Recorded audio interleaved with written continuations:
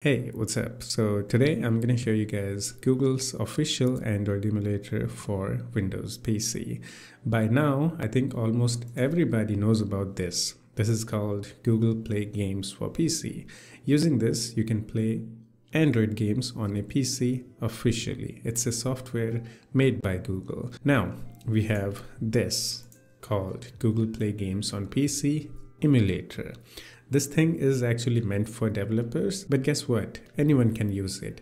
And this thing is actually better than the Google Play Games for PC because in this, you can only download and play games, but in this, you can do almost anything because this is actually an Android emulator. Now, to use this, first we need to download this and install it.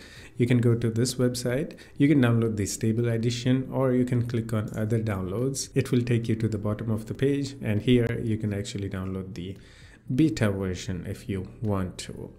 Now, if you have the Google Play games installed and you're wondering, can I install these side by side? Yes. No problemo. But remember, you cannot run them at the same time. So you can only use one thing at one time. Now, once you download and install it, it will look something like this.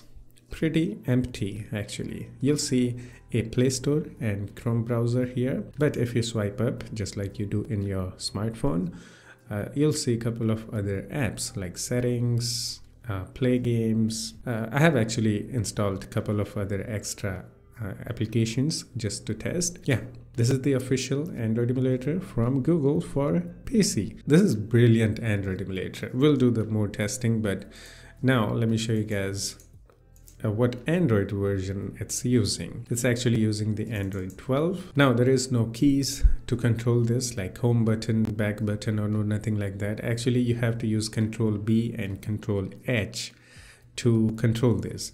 Control H stands for home. If you press it, it will take you to the home page.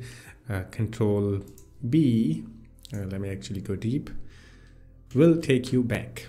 Yeah. That's all you need to know to actually control this. This Android emulator is actually really unique because most of the apps and games that you find in it are actually compatible and made for this. So for example, even the Google Play Store is made for this. Okay, there is a Google Play Store, but it's not a regular Play Store.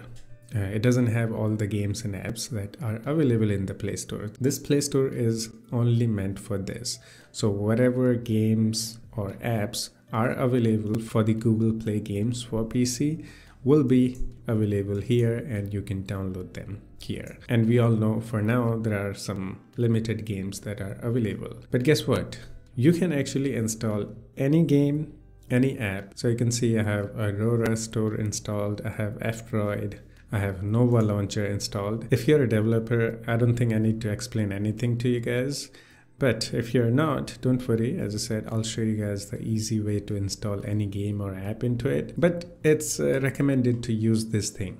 The manual guides how to use this and all the controls and everything. Whatever you need to know, you can visit this page and you'll know everything about it. So sadly, as of me making this video, the only way to install apps in this Android emulator is using ADB. But the good news is that you can use any ADB app or a sideloader app made for Windows 11, the Windows subsystem for Android. If you search on Microsoft Store, you'll find many WSA side loaders. So basically these apps will provide you the user interface for ADB and it will be easy to use.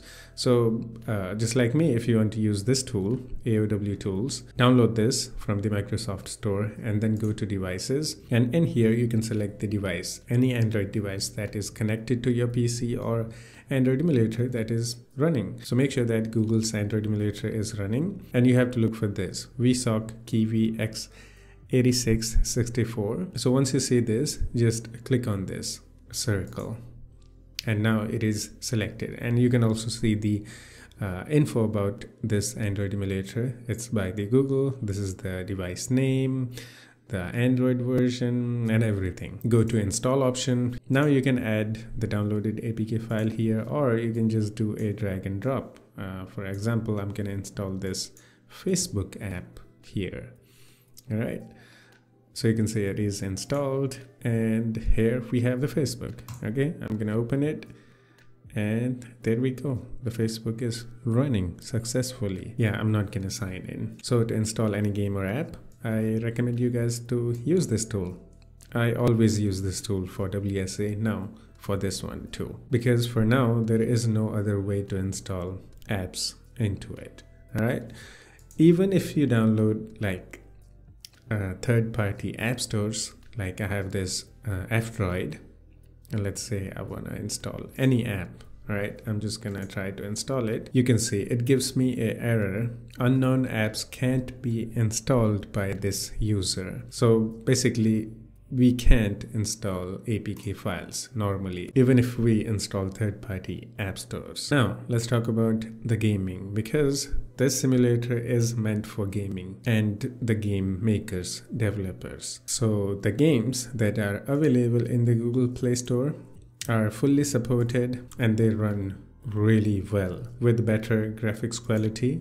If you compare the graphics quality of this Android emulator with other Android emulators, you're going to be surprised. The games and the gaming experience is just much better in this, because all the games that are available for this are actually optimized for this and also for PC. I forgot about the full screen. You can actually press F11 and it will go to the full screen. So I have two games that I have installed. One is Clash of Clans and one is Free Fire Max.